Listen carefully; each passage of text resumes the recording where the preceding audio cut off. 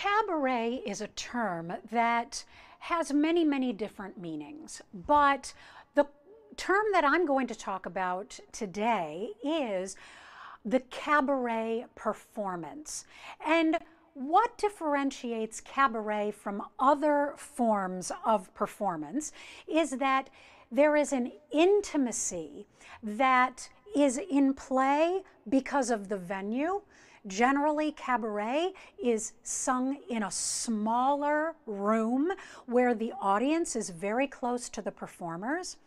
But it is also very important that in cabaret, what is happening is that the performer is finding a personal connection to the lyrics that they are singing that tells a very particular story, which they are sharing very intimately with the audience.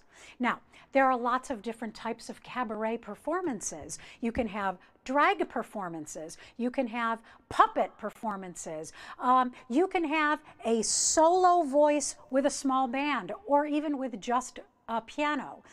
But the most important part of a cabaret performance is that connection to the lyric that the performer has, which tells the very specific and emotional story that they want to tell.